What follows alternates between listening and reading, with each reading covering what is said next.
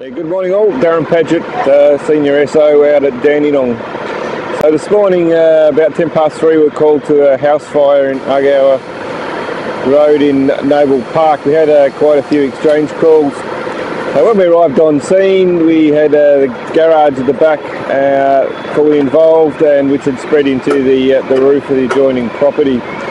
The property out the back where the shed is all full of solar panel batteries and all sorts of flammable liquids and so forth. The owner of the house has a lot of stuff he's collected over the years, so it's quite a large junk pile. In the roof of the house there's a mezzanine floor, which has made it very difficult for us to get to, so we've had to do an external attack on there, smashing the roof tiles in, trying to get into the fire. Once it was deemed safe, we then put crews into the roof. And the roof is just full of mattresses and old doodles, suitcases, a lot of junk. So it's a long drawn out job just pulling things apart. But the owner of the house is all okay. He heard the popping noises.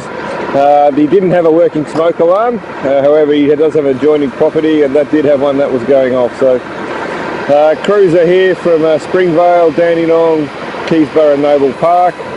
So all in all there's probably about 40 firefighters on scene, and we just about used nearly all of them. So we had the wind of the day, a bit of a gusty day, so the wind there helped us a little bit in regards to ventilation.